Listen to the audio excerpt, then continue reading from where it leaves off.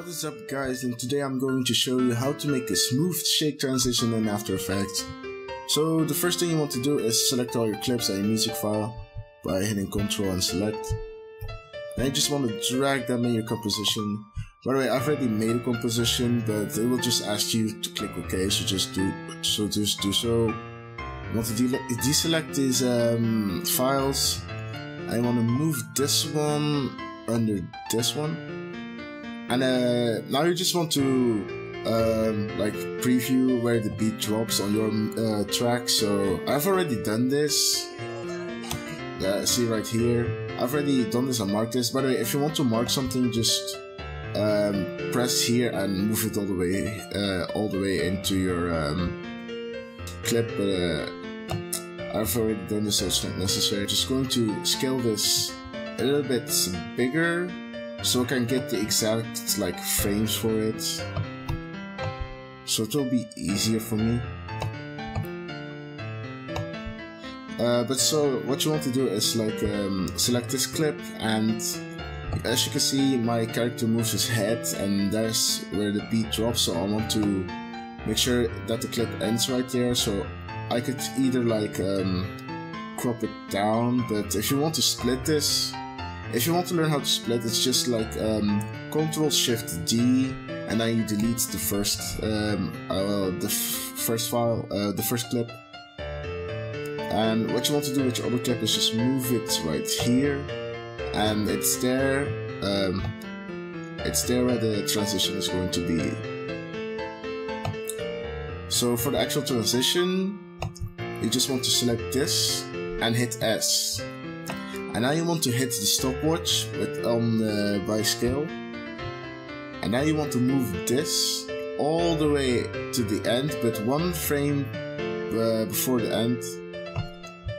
I just want to increase the scale by like 170 I will do. And then you want to set these keyframes. Just select them. By the way, turn on your motion blur, it will help. It will make the video seem smoother. But to actually make it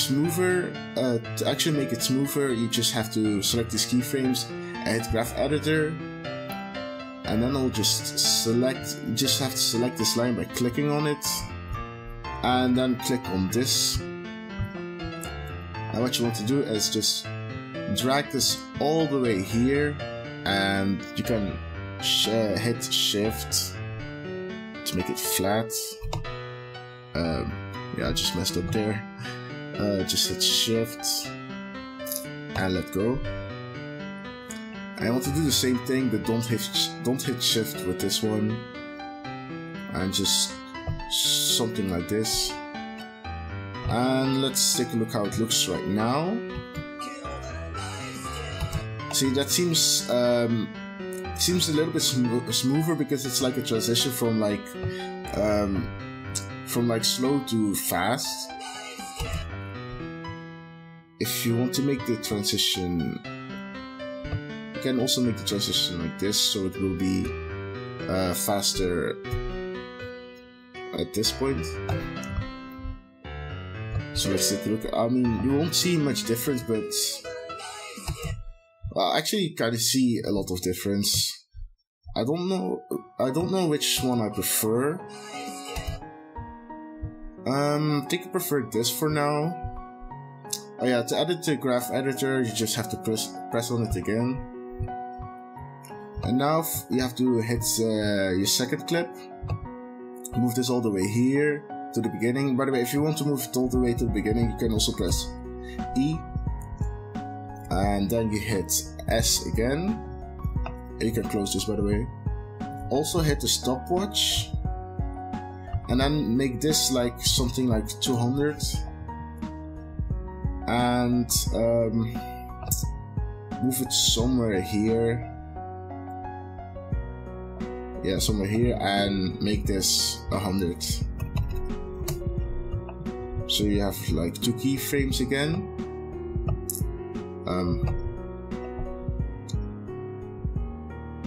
I just want to select them like you did the last one, and hit Graph Editor, and practically do the same, but in a different manner. Now you're going to do it from fast to slow.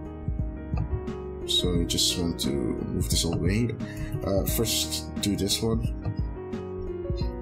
Hit shift again.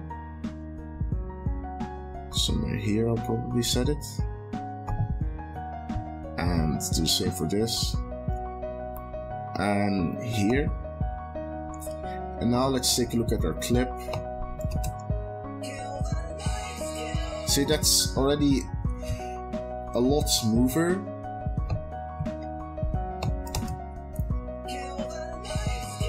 That's already a lot smoother, but now we're going to add the shake effect. So hit graph editor, close this by the way. I actually don't have to close this, to be honest. And I'll move back to the beginning by pressing I. Hit S. Don't hit S, sorry. Hit this, transform, and right click on position and then separate dimensions. Okay, deselect these and hit the stopwatch on Y. No, first move to the last part here of your clip. I mean, I will make this the last part of my clip.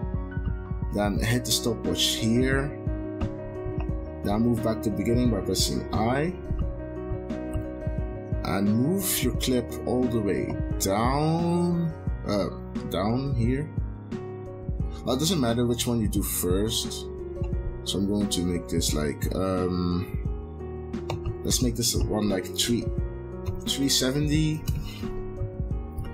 Then move all the way. Move some frames here, and then move a bit up.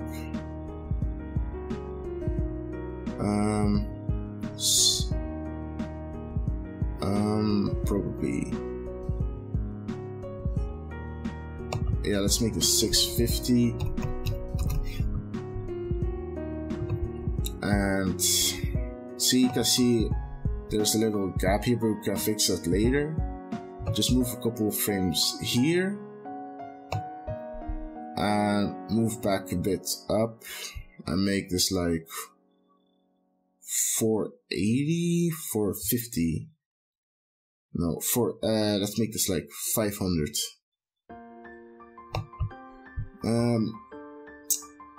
Okay, now I just want to see how it looks. You can always change this. Yeah, this looks pretty good to me.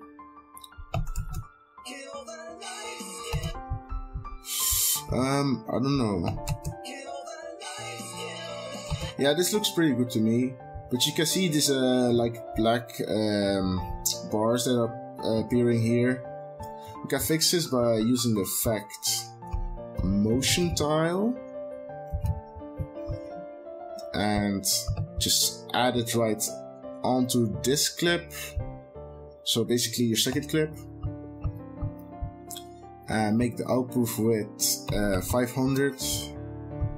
Same for the output height, 500, and check mirror edges. And now these like little black bars are fixed, basically. So I want to just take a look again.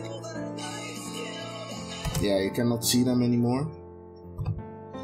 And that's basically, now you're basically done, but you can also add some a blur to it to make it look better. At least I'm going to do it. So just want to go to effects and presets again and add and search for Gaussian blur. Just add it to your second clip first. Right here. Now just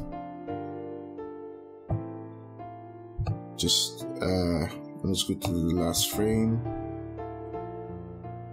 Go to effects. Just can close this real quick.